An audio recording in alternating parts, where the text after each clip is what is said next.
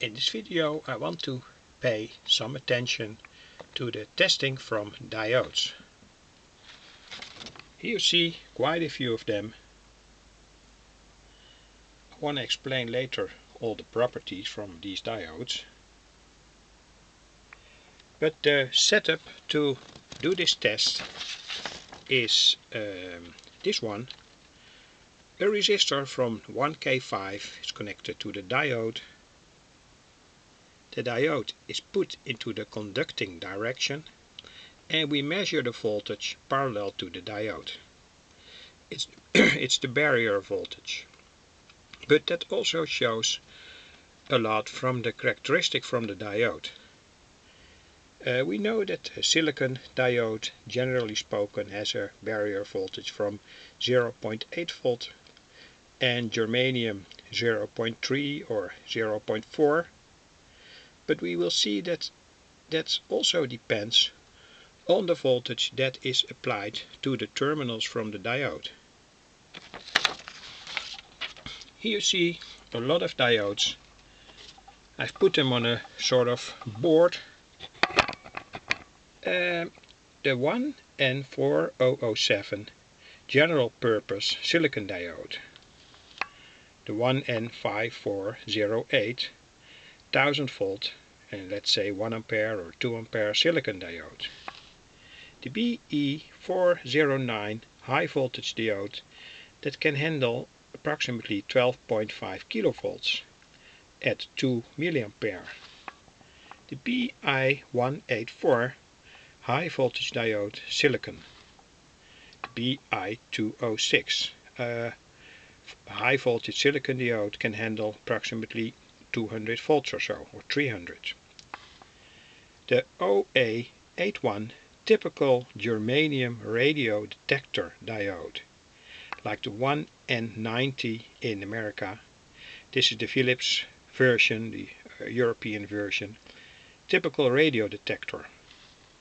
The OA202 is a germanium diode that was used in computer boards for diode logic in the 70s, 1970. The OA31, also Western Europe, power diode from the 60s I think, perhaps the 70s. And now in the middle there's a diode from Russia that it has no indication on it. Don't know what kind of diode it is, but I'm gonna test it. The BIX71 high power diode from Philips. The BIV3250 used in computer power supplies. It's a double diode, often used in switching power supplies. Very popular. This is the 1N4148 typical silicon fast switching diode. Works on approximately 250 MHz. The OA182 germanium logic diode from the 70s, 1970. Unknown logical diode, salvage from a computer board 20 years ago, 25 years ago. Again an unknown diode, salvage from an unknown board. Unknown logical diode. I know it's a logical diode because I salvaged it from a computer board. Here the same, 1970 approximately. Germanium diode. I'm sure that this is a detection diode because of the way that it's made. You can see a very fine needle or piece of very thin wire that rests on a piece of semiconductor material, and I'm almost sure that that is germanium.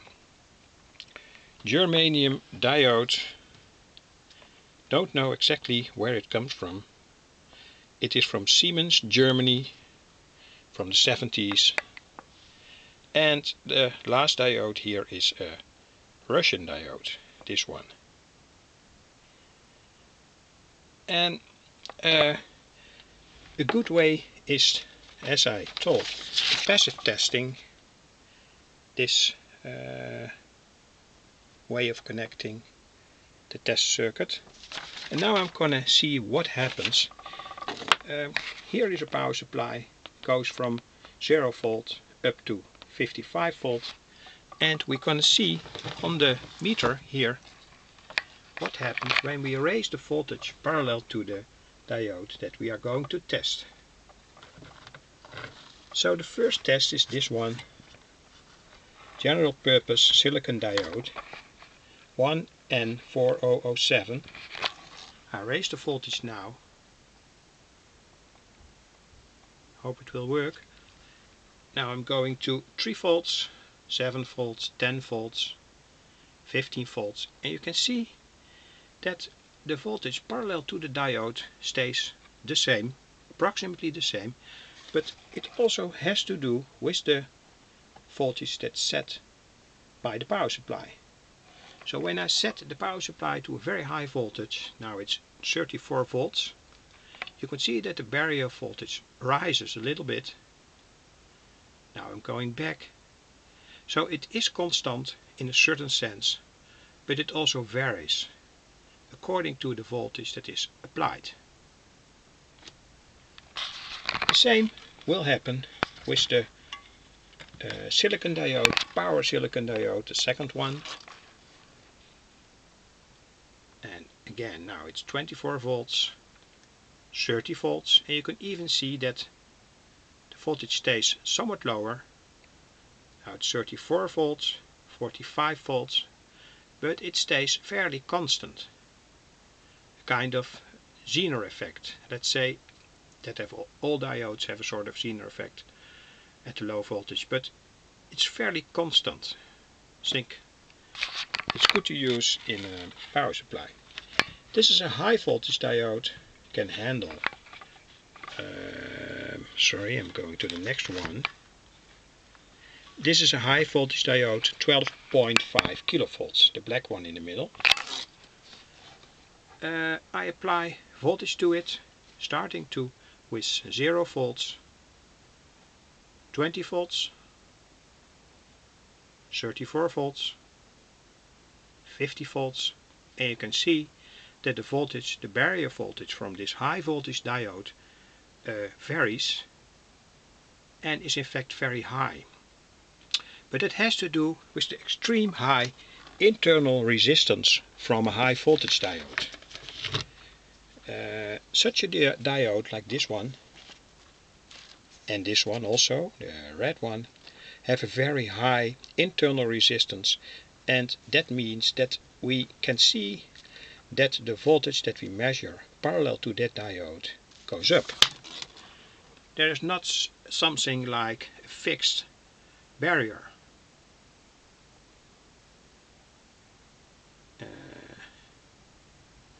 Okay, we're going now to the typical germanium detection diode. It's now in the middle, OA81, and we raise the voltage to the detection diode, and we read the barrier voltage. Now I raise the voltage, and you can see now it's 12 volt, and parallel to the germanium detection diode we measure 1.0 volts.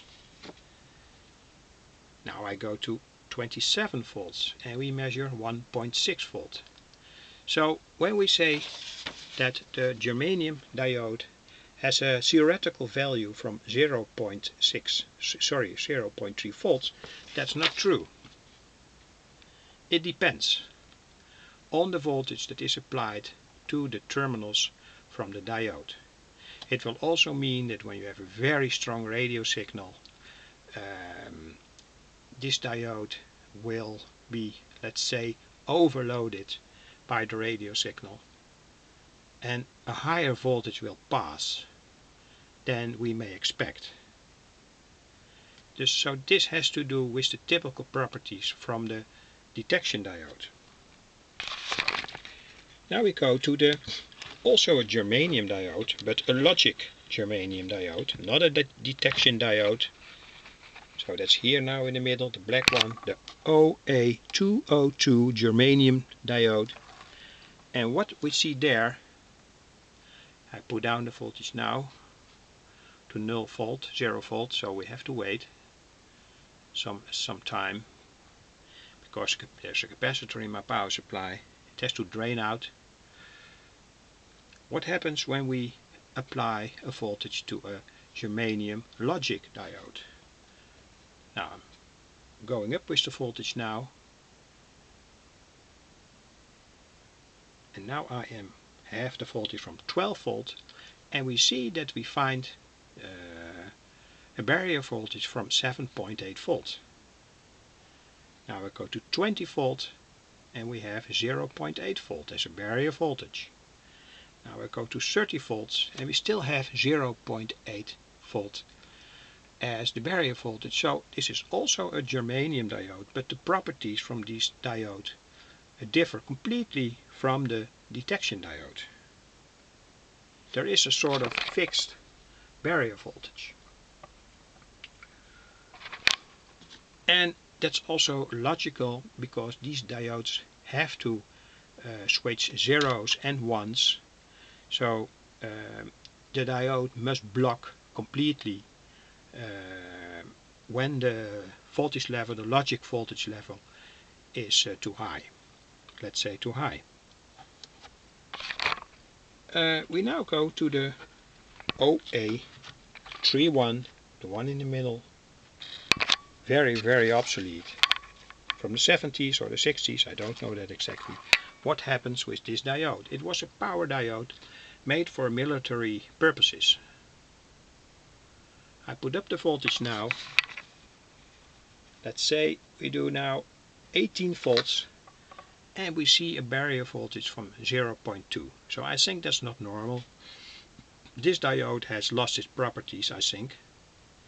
Now 34 volts, still 0.2, but perhaps when we see in this big voltage range that this barrier voltage stays the same, perhaps this diode is healthy, I don't know. Now we go to a germanium detection diode made in Russia. This one in the middle of the screen. This one. How does it act when we raise the voltage? 7 volts, 12 volts, 18 volts, 24 volts.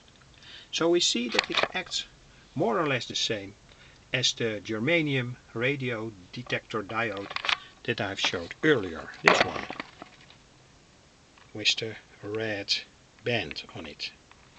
So I'm sure this is a germanium detection diode, useful for a radio circuit. This is a high power Philips diode. Can handle a lot of current and a lot of voltage. The BIX71. We start with 0. We measure now the barrier voltage. At 15 volts it's 0.5. 27 volt 0.6, 40 volt 0.6. So it's very stable, the barrier voltage. That's all we can say. It shows also the properties. Perhaps this video takes too much time, but now the final one. I've showed it all, I think, up until now. This is the typical switching diode, fast switching diode, 1N4148. Barrier voltage at 12 volt 0.7, 24 volts 0.7, 34 volts 0.7. So very stable, and according to this value you can be absolutely sure that it's made from silicon and it's stable.